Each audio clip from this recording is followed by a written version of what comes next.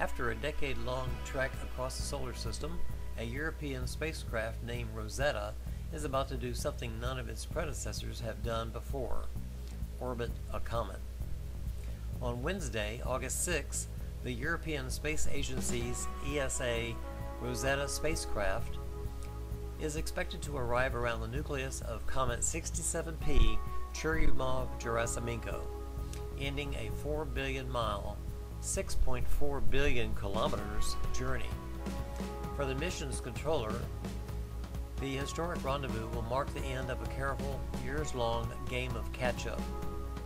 Rosetta launched on March 2, 2004, and was steered through several gravity assists around Earth and Mars.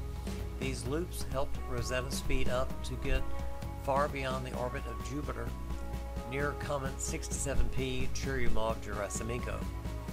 But since May, the spacecraft has been slowing down.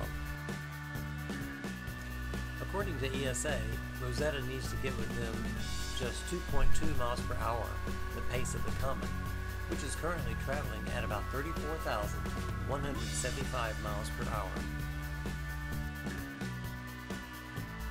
A series of controlled thruster burns in May and June alone slowed Rosetta by 1,500 miles per hour, 2,400 kilometers per hour.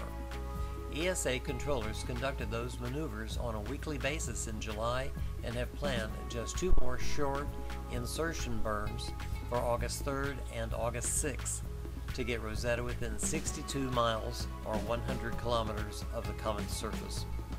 Rosetta is carrying a small lander named Philae, designed to touch down on the comet nucleus in November so that it can take samples and conduct experiments. The spacecraft will stay with the comet as it travels around the Sun.